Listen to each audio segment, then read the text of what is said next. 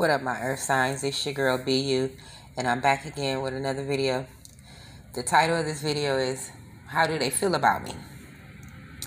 And alright, without further ado, let's get into your reading. Alright, I pulled the Eight of Cups, Temperance, Justice, and the Hangman. Eight of Cups, water signs, Cancer, Pisces, Scorpio. The Temperance is Sagittarius, Justice is Libra, and the Hangman is Pisces. Alright, so let me tell you what I see. What I see is you walked away from a dog. Because when I clarified the Eight of Cups and got the Rider. So whenever I see the Rider, whenever I see that card, I know you was dealing with somebody that just didn't give a rat's ass about your feelings. This person was a player.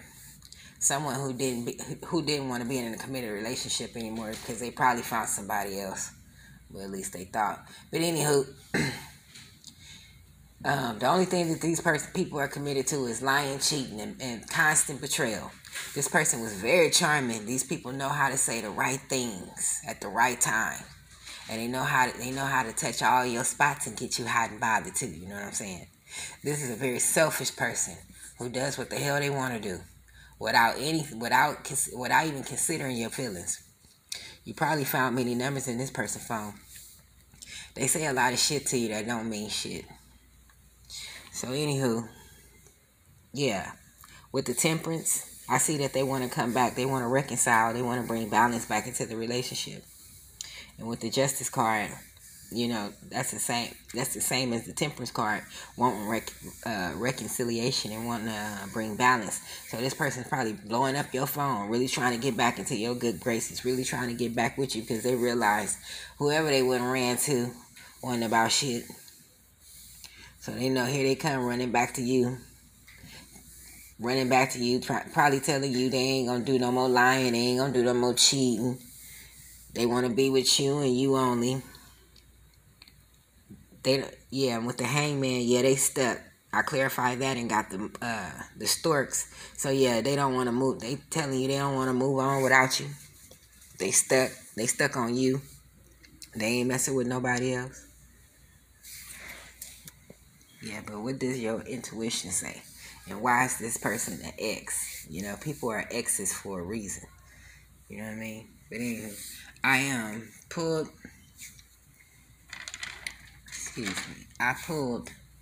4 cards and got from the romance oracle, the oracle cards from Doreen Virtue. Pay attention to the red flags. The signs are cautioning you. All right, let's read what they say. Dum, dum, dum. The romance angel sent you this card to help you notice the unhealthy or discerning parts of your relationship. If you are swept up in a new romance, this card serves as a cautionary warning. Pay attention to your feelings and impressions with regard to your new suitor.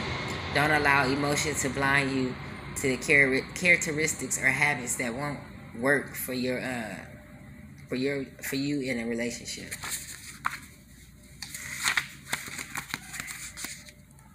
A red flag is a sign that something is off. It can include an indication of dishonesty, disrespect, flirtatiousness with others, substance abuse, lack of integrity. While your new love interest may treat you wonderfully well in the beginning of your relationship, it is vital that you watch how he or she treats others. Someone's basic character is revealed by the way in which he or she talks and acts with restaurant staff, valet parking attendants, and other miscellaneous individuals. If you're in an existing relationship, these red flags may signal a need for a honest mutual discussion or couples counseling.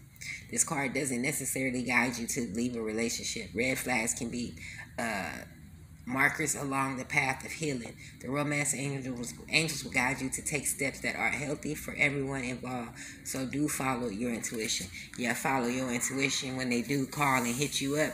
You better not go back to them. You better see right through that shit. It's another game. It's just another game. Silly love song that they're playing. Understand that. They are not serious this time. When they come back, and if you're already talking to them, they are not genuine. They coming with the same old shit. Beware. The next card I pulled was the Earth sign. So yeah, some of you could be dealing with a Taurus, Capricorn, or Virgo. So let's read what that says. Stable, secure, and abundant. The energy of Earth nurtures life and promotes long leisure pleasures. The things we need, the things we want, and the material and the temporal things we value are expressed here. The acquiring and distribution of resources is at the center of the earth energy. Bring the quality of earth to a situation through generosity of your material goods, resources, and time. The earth is slow and sure, so take an unhurried, calm approach and avoid sudden or unexpected actions. Create a calm place in the center of chaotic energy. Yeah, so yeah. So when this demon show back up, be cautious, be aware of that snake tongue.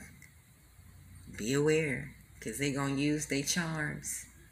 They're going to try to charm their way back up into your heart, back between your legs, or in the bed. However, just understand, Spirit is saying this person is not genuine. The next card I pulled was Solitude. Alone but not lonely. Let's see what that got to say.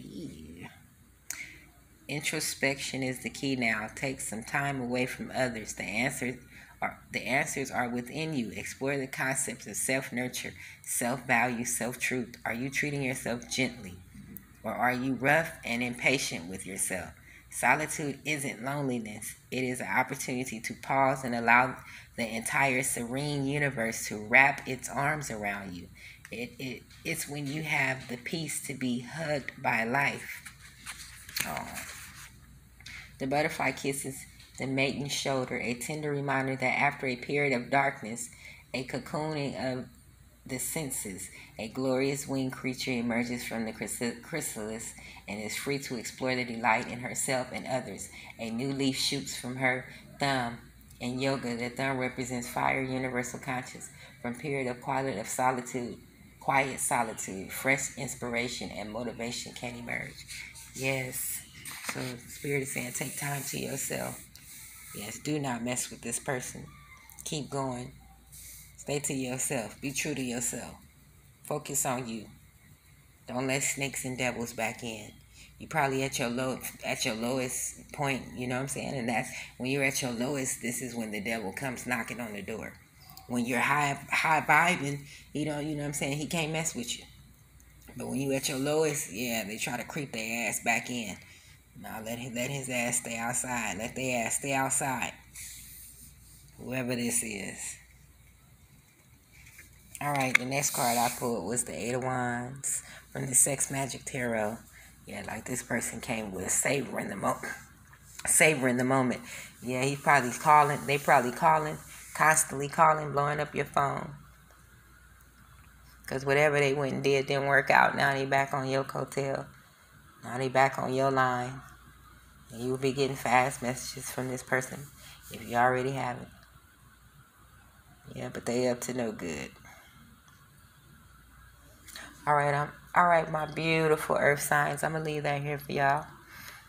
If this resonated, please like, share, and subscribe. Until the next video, peace.